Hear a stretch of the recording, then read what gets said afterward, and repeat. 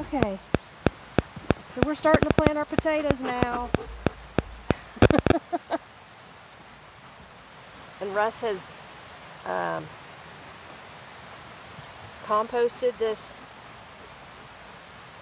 area now with homemade compost, and he dug some trenches. How deep are they, Russ? It's supposed to be at least 4 inches deep.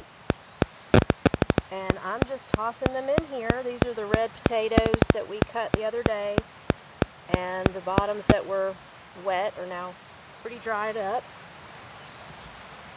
And I'm kind of doing them, I'm not really doing them a certain width apart, Russ. I'm just dropping them in there. Because the more taters you put in, the more you'll get.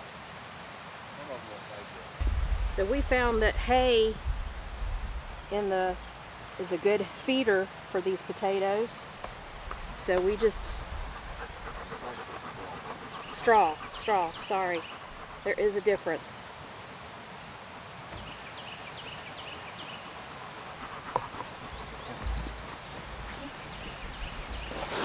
What is the difference, Russ? What is the difference between hay and straw? Just different kinds of grass and different kinds of stuff that they grow in them. They have different mixes. What? Hay is for feeding animals, straw is for bedding and stuff. Hay is for feeding the animals, and straw is for bedding and stuff. Yeah. When you use mulch, hay and straw for mulch, or even for what we're doing to feed these potatoes, you're introducing seed into your grass seed, or whatever the seed it is, into your beds. So that's why sometimes you mulch and then it creates more weeds, because that's what it is. That's what hay and straw is. I have another whole row worth. Okay. So Russ had to extend our rows, and something I just recently learned was that marigolds will help keep the bugs off of the potatoes. The flea beetles, I guess, but actually marigolds they're good for all the different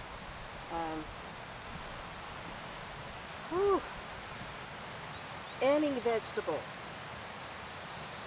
They deter bugs in general. Okay, so the potatoes are all planted now, and Russ has put stobs in the ground at each row, one on each end. And he actually made the rows wide enough so that he can till between the rows, so that when it's time to, well, that'll help keep the grass and the weeds out between the rows. And also, it'll help bank them, because you need to bank the potatoes so they'll make more potatoes up their stems. How often do you do that? Bank them? Yeah. Just the once. You bank them one time when after they they come up, you till between the rows, and then you just bank them on either side. Keep the weeds out. That's it. yeah. Cool.